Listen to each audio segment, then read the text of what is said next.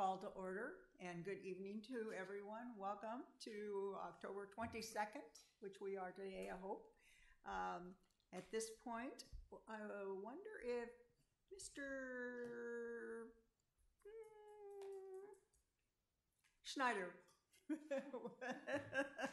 I knew you were trying to get the pledge, lead us in the Pledge of Allegiance. Please stand and face the flag. Ready to begin. I pledge allegiance to the flag of the United States of America and to the republic for which it stands, one nation, under God, indivisible, with liberty and justice for all. Thank you. You may be seated. Madam Secretary, could you call the roll, please? Please let the record show that all planning commissioners are present except for Commissioner McCann. All right, thank you. Moving on to approval of the minutes. Is there a motion? Move we accept the minutes as written. Is there a second? I'll second that. Okay. All in favor? Raise hands. Aye. Thank you.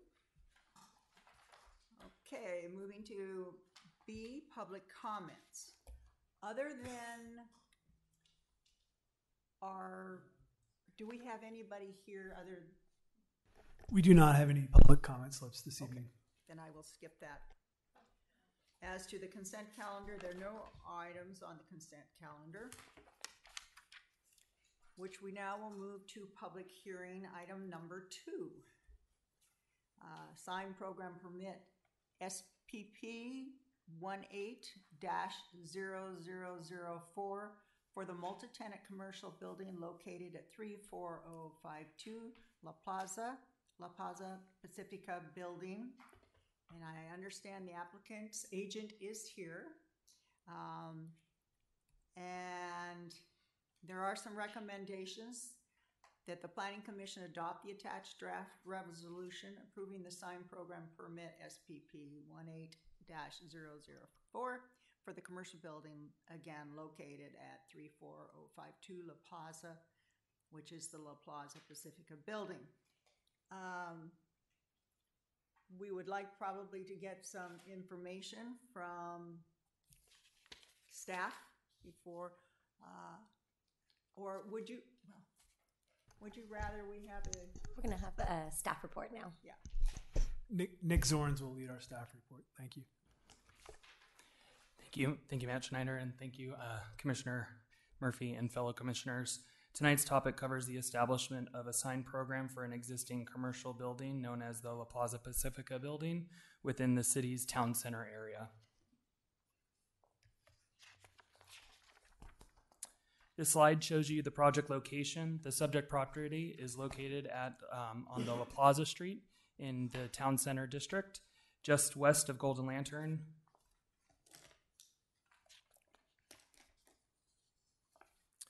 This slide shows the existing structure elevation prior to recent improvements that were completed summer 2018.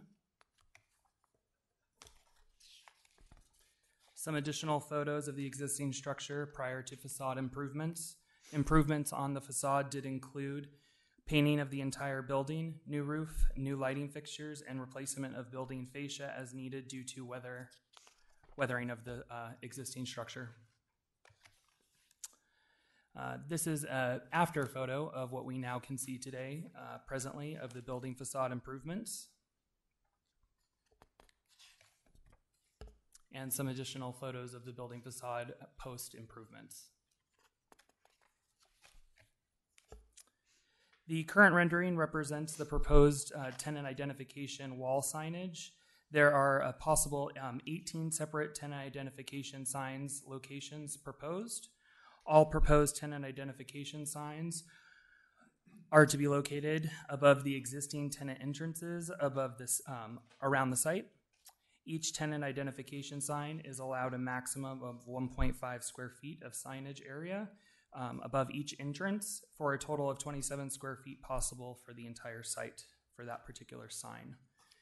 This will then be finished in a matte black finish. The current rendering represents the proposed tenant identification projecting signage.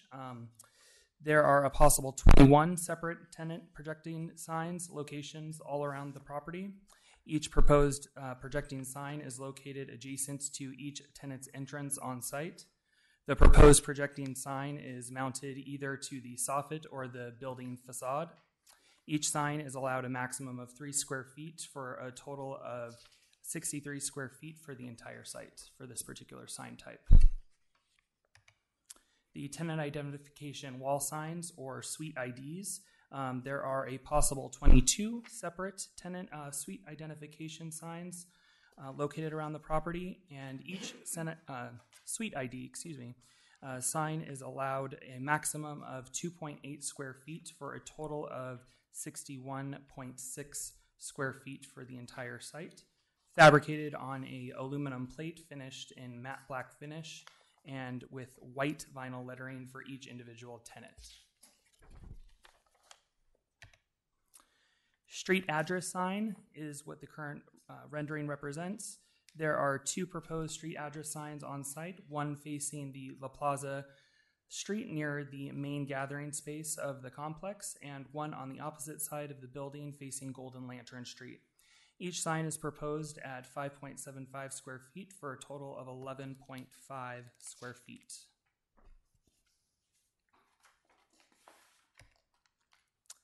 The current rendering represents the proposed directory wall signage. There are 2 proposed directory signs on site, one on the ground floor and one on the second floor main concourse area. Each directory sign is to be finished in a wood look, which will also indicate each individual tenant's name displayed within black lettering on the board. Each sign is to be 16.2 square feet for a total of 32.4 square feet for the site. Lighting is already provided by Gooseneck Lighting, which already exists on the site. With that, in conclusion, staff finds that the proposed sign program would provide a visually attractive and consistent signage theme to the building. The signage would constitute as an enhancement to the overall building while providing signage opportunities for all tenants. Staff accordingly supports the proposed sign program and recommends approval of SPP 18-0004. Staff and the project applicant are present to respond to any questions of the commission. Thank you. All right, thank you. Questions from the commissioners? Yes. Quick question on the IDs, the tenant IDs. So there's a font call out in here, one specific font. And then in the rules, it talks about not having distinctive font and no logo. So are we essentially, well, I guess the first question, is this a applicant requested or city requirement for that specific font? That is something that was solely proposed by the applicant. So we don't have any type of rule relative to having tenants use their own font on signs, for instance? No, as long as it's legible and easily to be viewed by the public. Okay. So this would be an applicant request, not a city requirement. Okay. Yes. And then if you go to page 4, it shows sign styles, but they're all different colors and fonts. And I don't know if they're just showing the sign type, the aluminum cut, but it's slightly confusing. Yeah, they're all different font styles. Yeah, it's going to simply just be the individual mounted channel letters, but non-illuminated, just to give that, for instance, example. Okay, great. Mm-hmm. That was it. Thank you. All right. Any further questions from Yes. Vice Chair? The total signage, what would be allowed there? Give me one moment.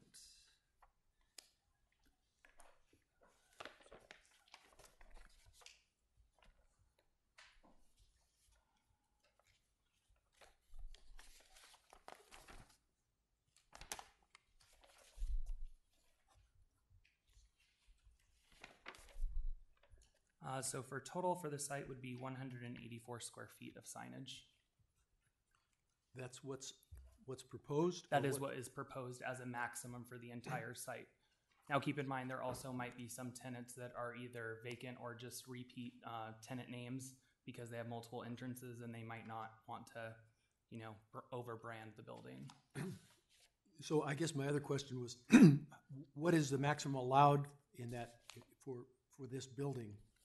Is that it? So typically, without a sign program, you are allowed a 1 per linear foot is allowed 1 square foot. Without a sign program, you're allowed up to 100 square feet. With a sign program, you're allowed to exceed that. Okay. The second question, on the existing building now, the Gold Coast financial sign, would that be gone then under Yes, this program? all signage would actually be replaced as a part of this. Thank you.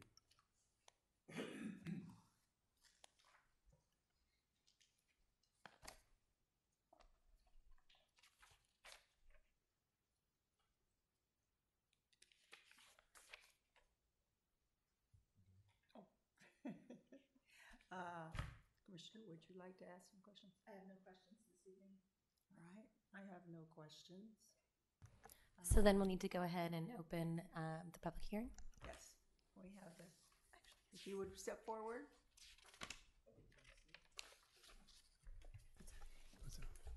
Thank you, sir. Hi, good evening. My name is Alan. I'm with the ownership group.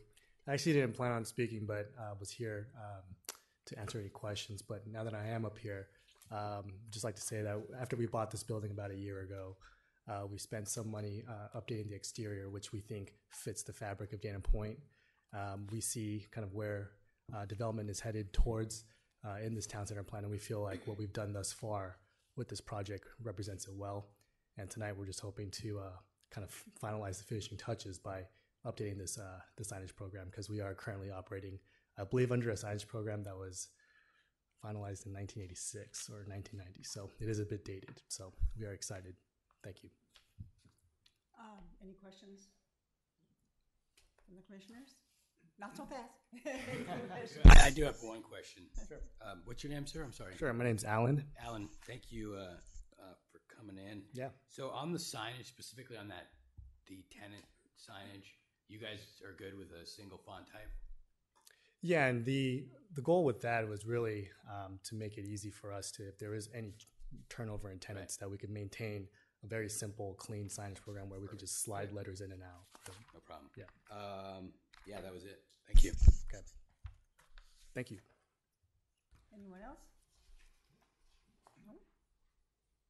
All right, then we will open it to discussion.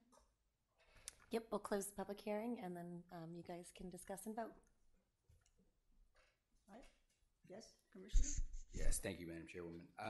First of all, thank you for what you guys have done there. I was there a couple days ago, and it looks absolutely, it doesn't look like the same property. I mean, it feels almost brand new. I know it's not, but, when I hadn't been there for several months, when I pulled into that parking lot, that building stands out. Of all the buildings there, that's the best one. And so I appreciate what you guys have done there. I'm certainly in favor of this. This is just one more step in improving that property, and these are the types of things we should absolutely be embracing, and notwithstanding the fact that it totally fits in with the character of the neighborhood, the building, the architecture. So I will be in full support and would offer a motion for approval. Okay, is there a motion? I think the project is great. I think it's been a super job, and as you stated, I went by there and didn't recognize the building. The improvements have been made, so I fully support the project and congratulate you on an excellent job. And I will make a motion that we approve. I already made a motion. Well, I second. All right. Then. Would you like to third that? Okay, well, is everyone prepared to vote? Ready to vote? Okay.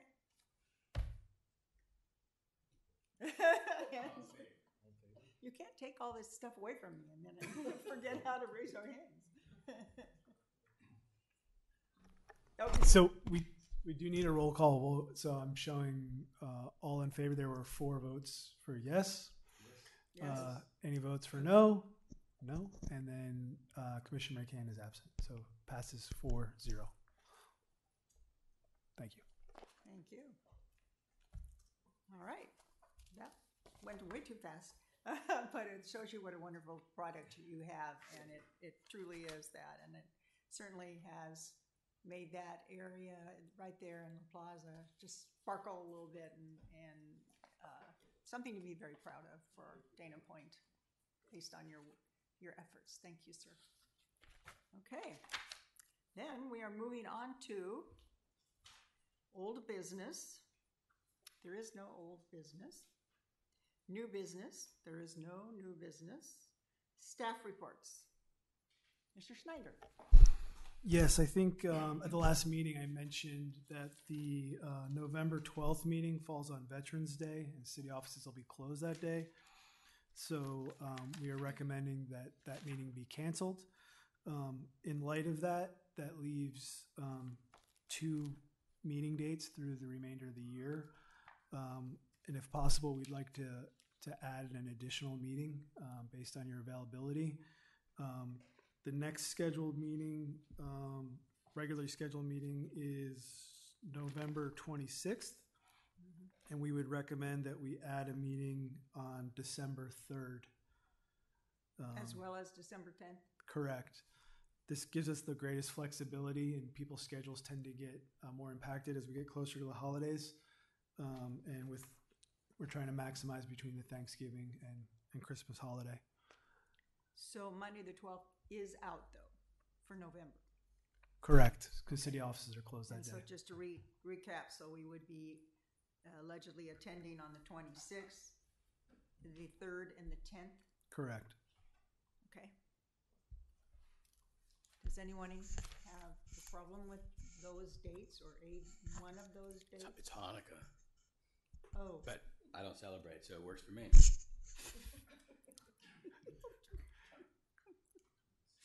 it's also the ponies running it down at the park too, but. Okay, do you want to take a hand vote? Is this acceptable with all of you? I think we really just need a nodding of heads, and if anybody has a problem, if not, we'll go ahead and take care of all the notices and whatnot. So Okay. we're seeing general agreement through the nodding ahead. So we will cancel the November 12th meeting, and we will add a meeting on December 3rd. And just for the record, the December 24th meeting obviously is Christmas Eve. City offices are closed, and we wouldn't have a regularly scheduled second meeting in December otherwise. Right, okay, That's all I had this evening. Thank you. all right. All right. Commissioners, further comments?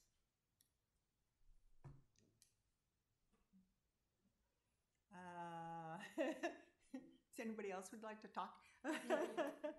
All right. That's it then. I think we're adjourned. Thank you for everyone. Thank you for staff. Yeah, I'm done.